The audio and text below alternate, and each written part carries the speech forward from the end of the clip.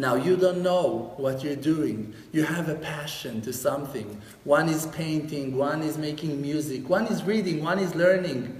Like I told you on the Baal Shem Tov HaKadosh, you don't know that you are making changes in the world when you're painting, when you're singing, when you're choosing that mandarin and not that one, and that tomato out of 700 that looks exactly the same, but you had to take that one from the bottom of the pile. Why? No one knows. Hashem, He knows. The nose, He knows. Why? Because there are sparks in that tomato that connects to your spirit.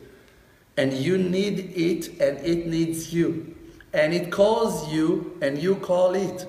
And you don't hear the voice with your ears, but your soul can hear it, can feel it. And that's why you have to buy in that store and not in that one. And that one is cheaper and closer to your house, but you will go to that one. Why?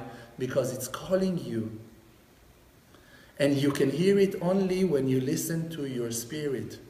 Only when you work on your self-awareness and you learn to listen to your inner voice that is guiding you in a straight path to heaven, to live eternal life while you're in a temporary body in this world, trapped in that fantasy world of illusion, Alma Deshika, the world of lie, like the Zohar Kadosh is calling this world. The world of lie, world of illusions. Everything is showing faces and pretending to be something that it's not. Ignore the curtains of physicality. Listen to the voice.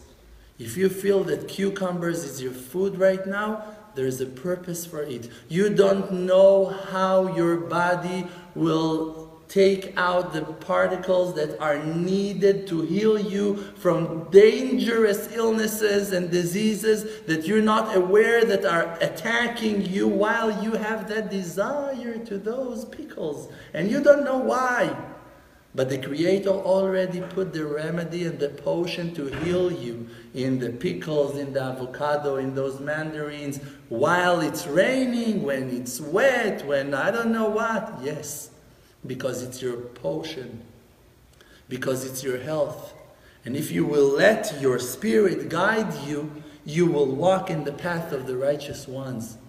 You will walk in the path of the holy ones that are tuned from within, that are aware to the voice of Hashem that is talking to them from and using their souls for that. And you will be a person of God. You will reveal the fact that you are a person of God. Today you're not aware to yourself. You don't know why you received those gifts and someone else received others. You have your talents and you should use them.